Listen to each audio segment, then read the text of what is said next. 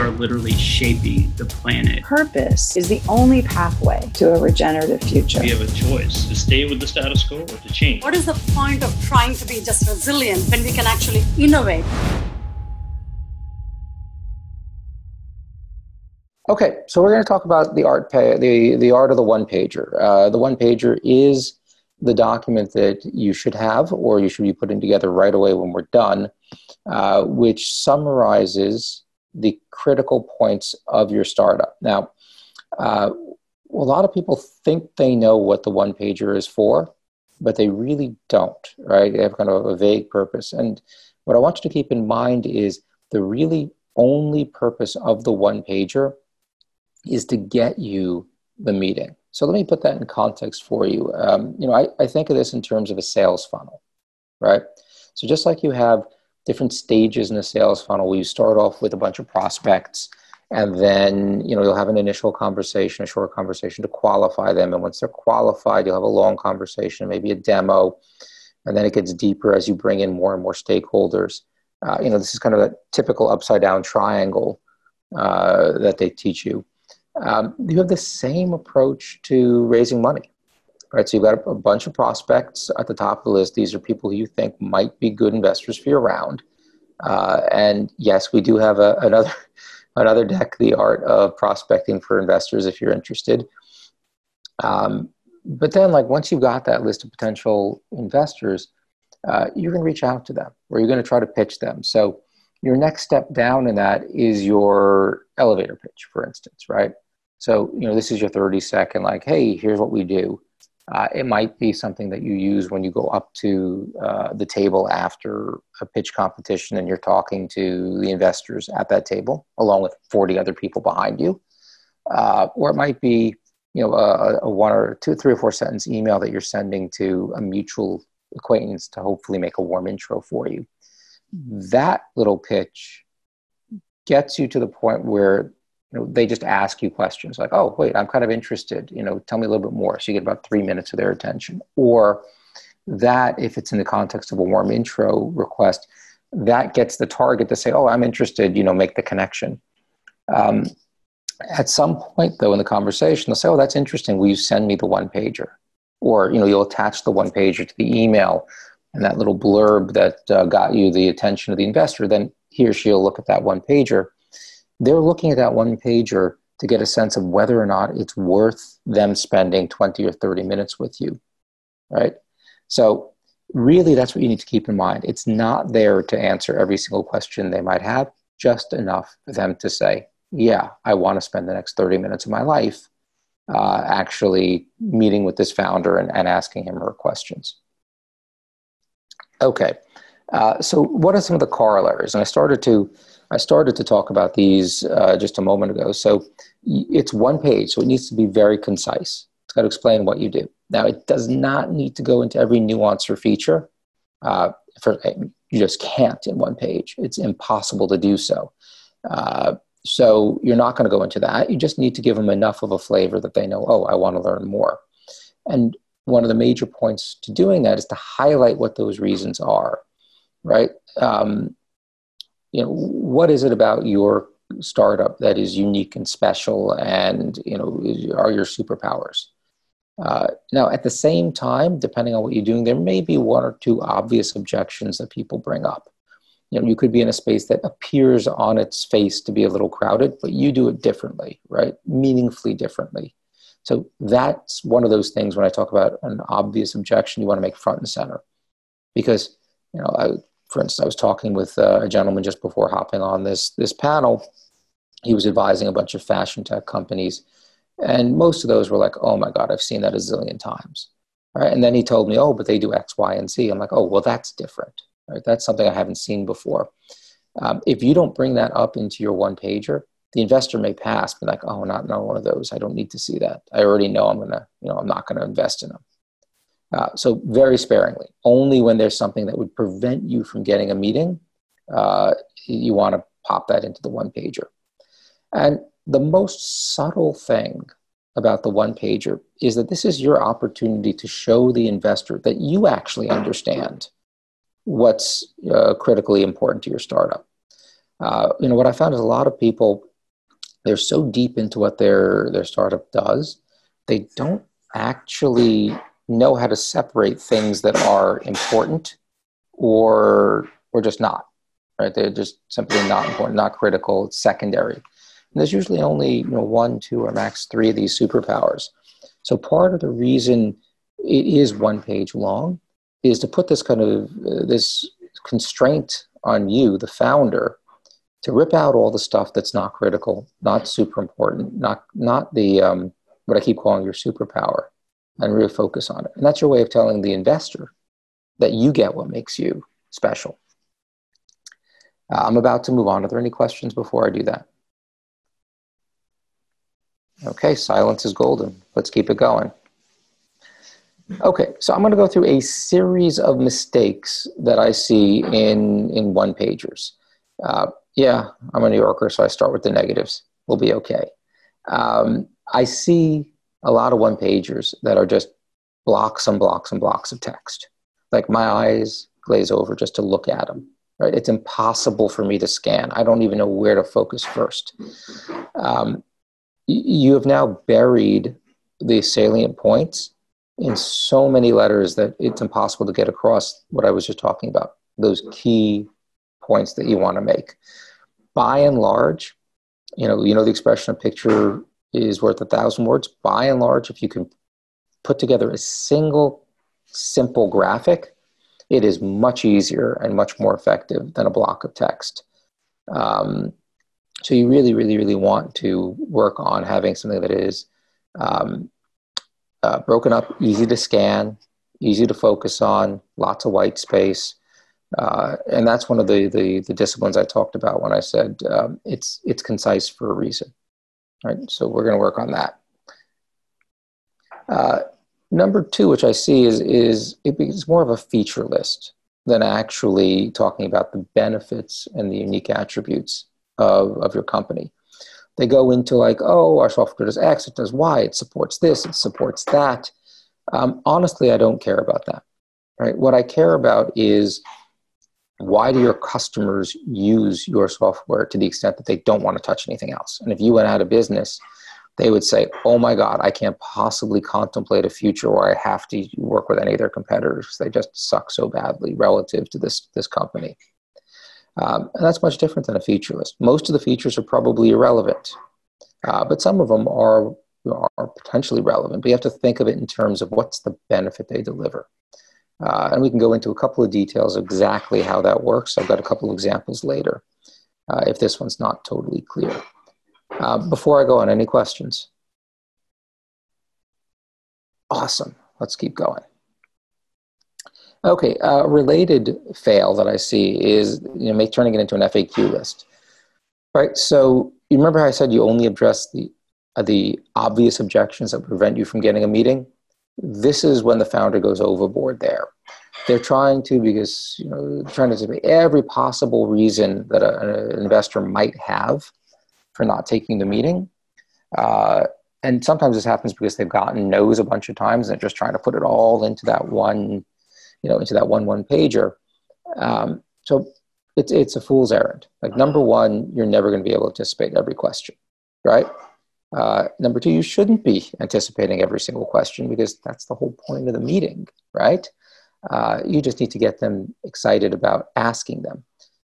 What's more, this is often counterproductive. Like, by you answering the questions, sometimes that gets me thinking about things I wouldn't have otherwise thought of, or I would not have thought were that big a deal. But since you raised it, wow, must be a big deal. Maybe I was wrong in thinking it wasn't such a big deal. And last but not least, like, you end up with all this trivia that's just distracting from your core message. So I see this from time to time. Don't be that guy. Questions? Okay, this will all be a lot more concrete in a little bit because I do have examples that I'm going to go through. Now, this one I don't see that often. I call it the teaser. I don't know if we haven't flown in a while, or at least I haven't. But you know how you sometimes, when you're at the airport, you would pass these signs on the jetway, and it's like you don't even know what company it is, or it might just be like X is coming. I'm like, great, I have no idea what X is. I'm too busy to Google it, right? So I totally don't care. There may be a point, like, I don't know, if you're marketing a movie where having teasers makes sense. but not on a one-pager, right? Do not make me think, right? Do not make any investor think if you don't have to. We're just not going to. We have too many other clearer requests for our time. So we're just going to put that aside and say, not that interesting. Oh, I see people are raising their hands in the actual Q&A, so I should probably look at that. Why can't, for some reason, the Q&A is not showing up here when I'm full screen. So I got you, Andrew. Don't worry. Oh, would you mind? Yeah. If the person asking the question doesn't want to come off mute, Saja, if you wouldn't mind just reading the question. So we have a question from Adam Wilbrook. Any tips on framing the problem statement, especially if the problem is multifaceted? Yes. So we're going to do two things, Adam. I'm going to give you some examples, and then I'll take questions at the end. And in fact, I don't know, Sasha, if you support this, I'm willing to relinquish the share. And if any of you have one-pagers that you want to pick up, we can workshop them together. So I'll tell you what, Adam, you just bought yourself some stage time. Get your one-pager up in the background, and when we're done going through the examples, I'm going to turn the screen over to you. How does that sound? At this point, you can chat with, oh my God, no, not me, if you don't want to do that. It's not yet. He's not ready yet. He doesn't have it. Oh, okay. Well, in that case, someone else will, and maybe I'll just pull you forward, and you can verbally explain what you're doing, and I can give you more concrete examples.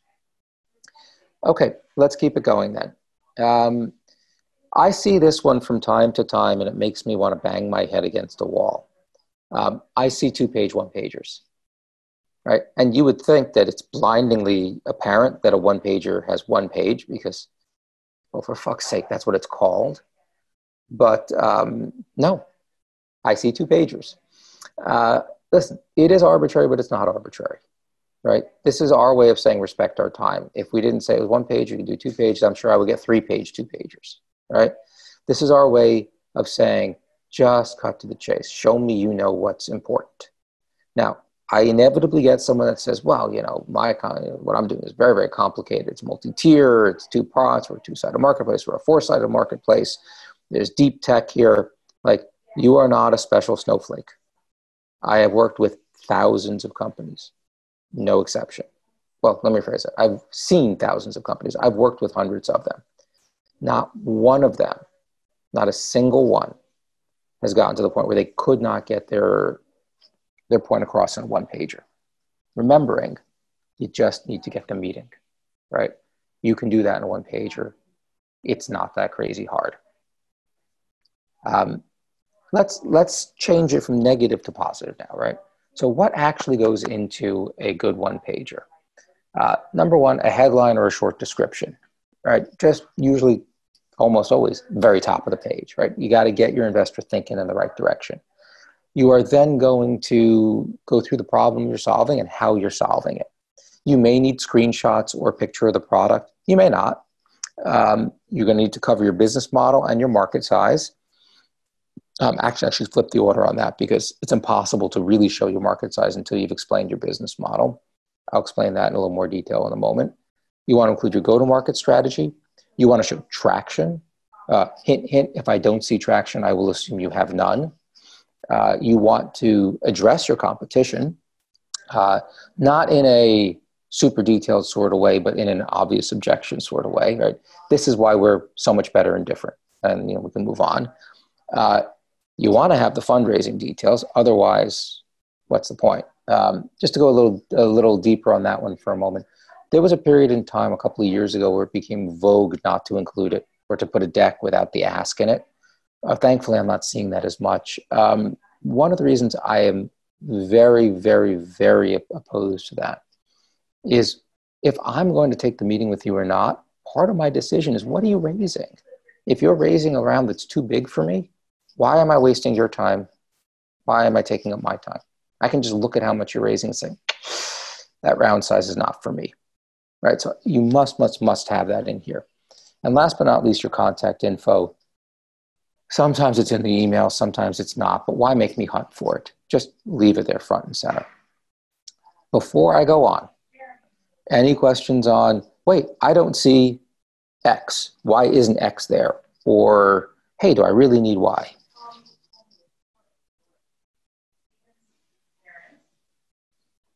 Wow, I must be on top of my game if I'm that clear the first time around. Are we sure? No questions? Yeah, we got no questions. Okay, great. Let's keep it going. Let's go into a couple of examples. Okay, so this is a company in Dreamit UrbanTech. They're all Dreamit companies. This one's in the prop tech or real estate technology space. It's a company called Cherry.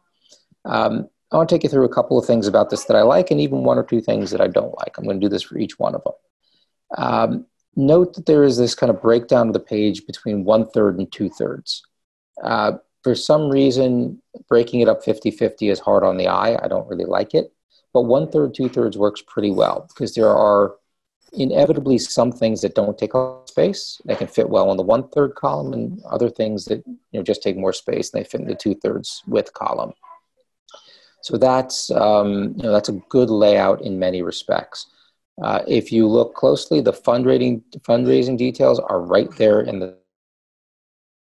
Sorry about that, guys. Tell me what the questions are. All right. So we got from Dean. What are your thoughts on hyperlinks within the one pager that allow the investor to look up more info? So I don't particularly like them. So number one, it's a cheat, right? It's your way of saying, I couldn't get it all into the one pager, so click through and do something else, right? No, it should stand alone. Number two, also, I find that if they look like hyperlinks, it's not aesthetically pleasing. And if they don't look like hyperlinks, I don't know where they are, right? I don't see them as much. So it's a bit of a cheat. It's also not as effective depending on how you do it. So I generally don't like it. Where I would consider a hyperlink would be, when you're doing the intro request email, like, hey, Anastasia, I see you're connected to KP. I think he would be really interested in my startup because I do X, Y, Z, and he's very active in the built environment. Would you, do you think he'd like to take a look at my one pager attached? Alternatively, I have a 2-minute explainer video if he'd prefer to look at that link. That's how I would use it, right? And the reason I would use it that way is that video is then giving the target the option of consuming the material visually versus, in video form versus in written form. But if it's important, it goes in the one pager. If it's not important and you would otherwise link to it, it doesn't go here. Like, get the meeting. Other questions? So Jackson just wants to know if we can get a copy of this deck. Yeah, absolutely. Yes, I'll make a note to myself. I'll make sure I'll send it to you, Anastasia, okay? No problem. Cool. So just, did I talk about the things that I liked here? I'll go through them very, very quickly if I haven't. You talked about what you liked. I think you have not talked about what you don't like. Okay. The main thing I don't like here is just that it's very text heavy, right? There are a couple of big blocks of text that could have been, I think, presented more concisely or more visually. But really, if you take nothing else out of it, it's like the 1/3, 2/3 layout is a good one to play with. And this is, the revenue side is a really good way to get traction across. I see another Q&A, but I can't get to it. So do you want to read it to me, please? Yeah, they just want the copy of the deck too. So okay, we've covered that. No problem. I'm going to give it to Anastasia. Anastasia will share it with everybody. Everybody will. All right. Okay, so this is a Dreamit Health example.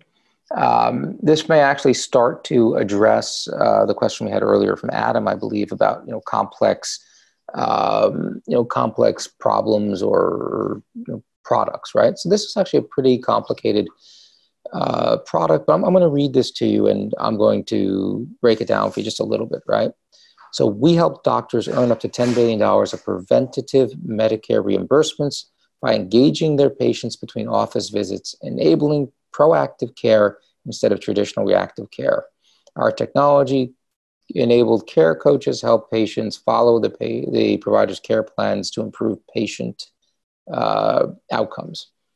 So it's a little bit of a multi-parter. I do like the fact that they quantified the value right up there before I've looked at anything else. It's a little long. Like, you could probably kill that second sentence at the end of the day and let it take place later on.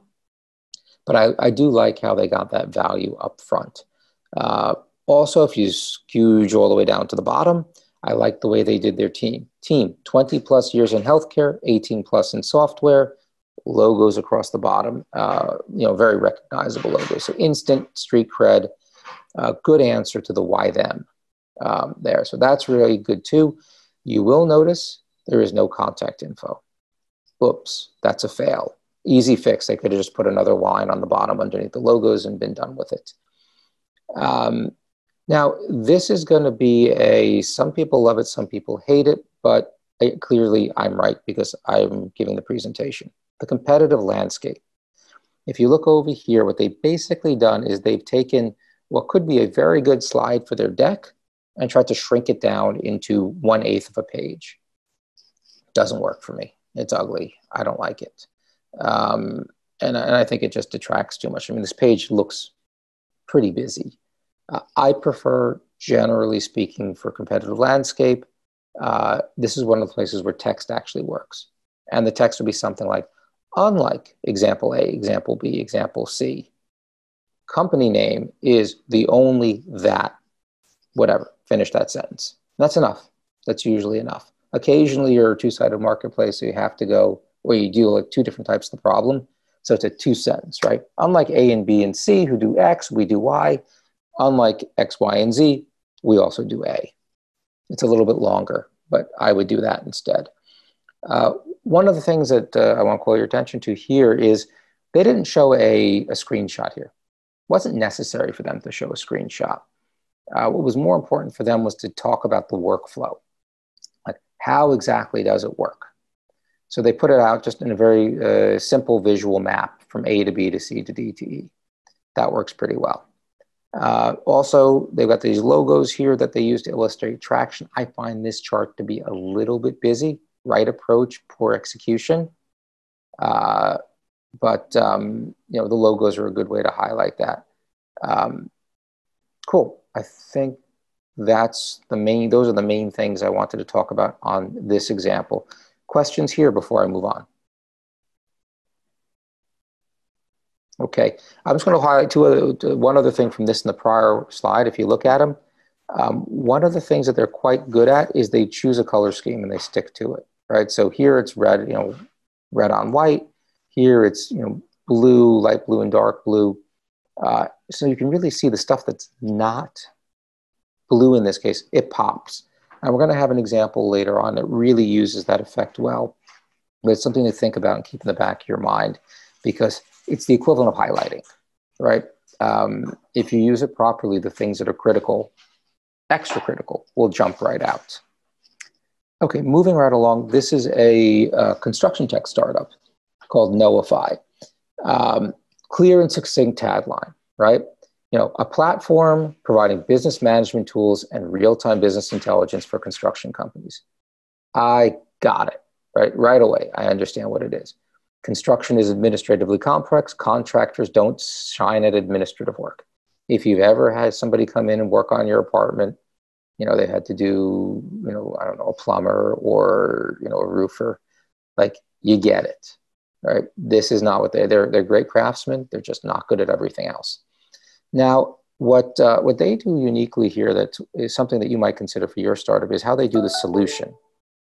So rather than have like a solution statement and then screenshots differently, they take the screenshot both from the desktop part of the software and from the mobile app, and they use that with call outs to show how they solve a problem. And they use this all in benefit X from feature Y or feature Y to cause benefit X format, right?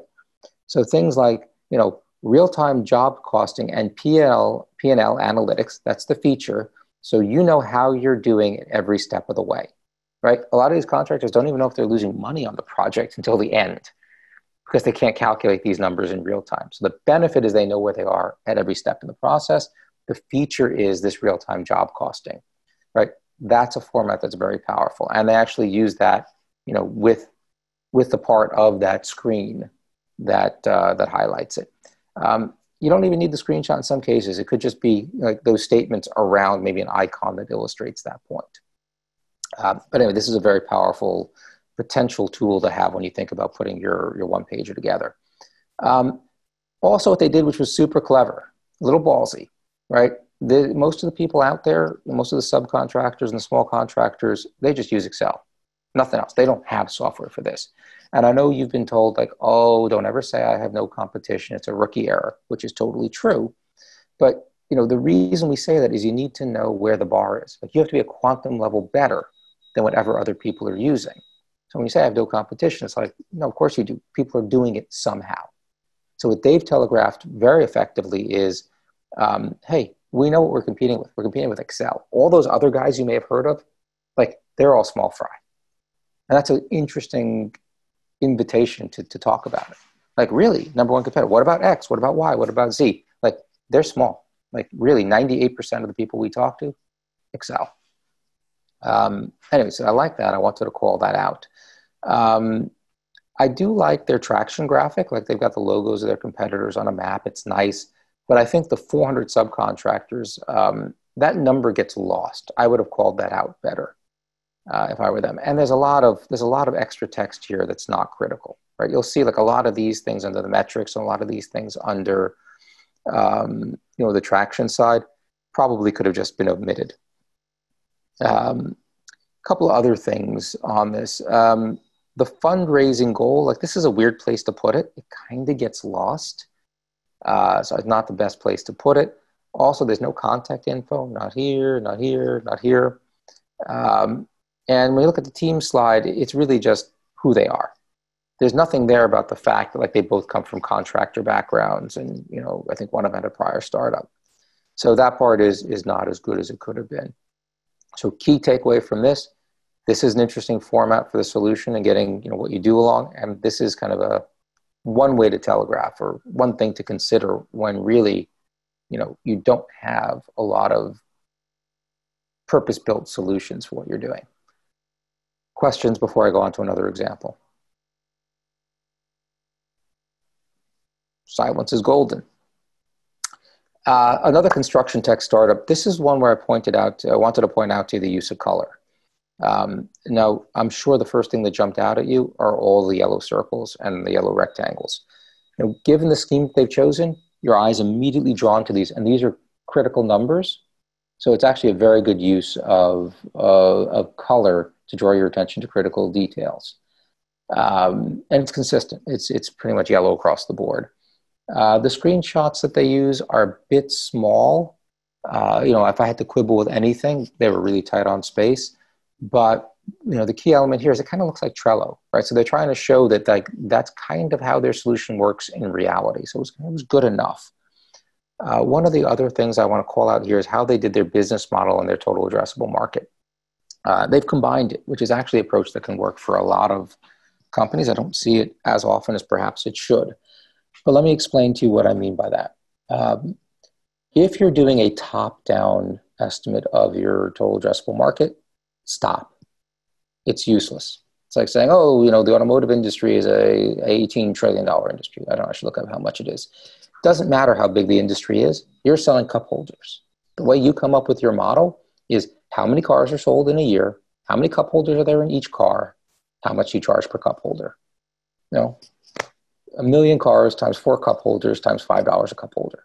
Boom, there's your market. None of those numbers are real. Maybe the 4 cup holders part, but that's about it. It's 5th grade math, 4th grade math, right? It's A times B equals C. That's how you do your total addressable market. So that's why I said earlier that your business model has to come first. I need to know what you charge, how you charge. And in this case, they're charging on average $500 a month per client or per project, I think. It varies a little bit based on square footage, but for the purpose of the one pager, the average is enough, right? I can go into a meeting and find out more later. Then they just have the number of companies in North America and South America. They're already operating in both markets. So, I'll give them permission to use both markets. If you were just in the US, I might quibble with it and say, you can really only use the US market at this point. In their case, they were operating in both places. So go ahead, they can use them both. A times B equals C. That's how they got the 6 billion.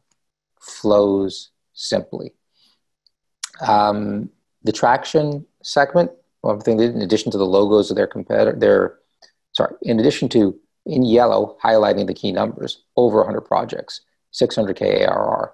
And in addition to logos, to show the competitor, the customers they work with, they used flags to highlight that they're already an international company. Nice trick. I like that. Fundraising details, also super clear. And they also used investors in their prior round, including Cemex Ventures, which is very well known in the industry, one of the few really good CVCs, corporate venture funds, very effectively. Truthfully, if I had to quibble about anything, there are parts that feel a little text heavy, but I worked with them pretty closely and I couldn't come up with a way to meaningfully pare it down. But yeah, this one's a pretty good example. Notice also, and I don't usually call out, look how they've clearly separated out the sections. Like, you know exactly where to look for each piece of information. So even though it is a bit text heavy, it doesn't feel as crowded because it's very nicely sectioned out. Questions on this one before we continue? Okay, silence is golden. Okay, I ran a little long and a little bit longer because I ended up talking to myself when I was booted out of the room or when I lost my connection, so I apologize for that. I also like this slide because it's a phrase that everyone thinks Benjamin Franklin said, but he didn't. In fact, the original quote is not nearly as nice as this. So why don't we just stick with this, right? If I had more time, I'd have made it shorter. Anyway, I do believe we have a little bit of time. Anastasia, how are we doing on time? So we actually are over right now. Then in that case, we don't have. So here's what I will do. Okay. I'm going to do a couple of things. So number one, my email address is andrew@dreamit.com. Relatively easy to remember. You're welcome to email me directly if you have specific questions. What I will also do is I will, as soon as I'm done, send both Anastasia and Emily a copy of my presentation she can share with you. Or actually, you know what? Take it back. I'm going to do one better. I'm going to put it right in the comments section. Would that work? Yeah, that's perfect. Give me 1 second. I will do that. I'm not still sharing my screen, am I? No, it's just your face. Okay, perfect. Oh, wow. I mean, sorry about that, guys. It's just your face. Yeah, you could do a lot better, I guess. We could do a lot worse, to be honest. Okay, I'm going to put it in the chat. There is the link to the Art of the One Pager, and I'm going to put my email address there as well. Okay, so Adam, if you want to send me a quick email about, I'm doing XYZ, what would be a good way to put that in the header or the elevator pitch? Shoot me a note. Cool? Thank you so much, Andrew. Totally my pleasure. Rob, I apologize. Technical difficulties, please forgive. It's technical difficulties. Oh, that's cool. That's all right. And it was probably on my end. Who knows? I'm a New Yorker too, so I can accelerate. Oh, good. I thought you would just cut me off in the middle and say, Andrew, you're done. Get off stage. Get the fuck out. Anyway, I don't want to step on your toes anymore, so I'm out. All Talk right. to you soon and good luck.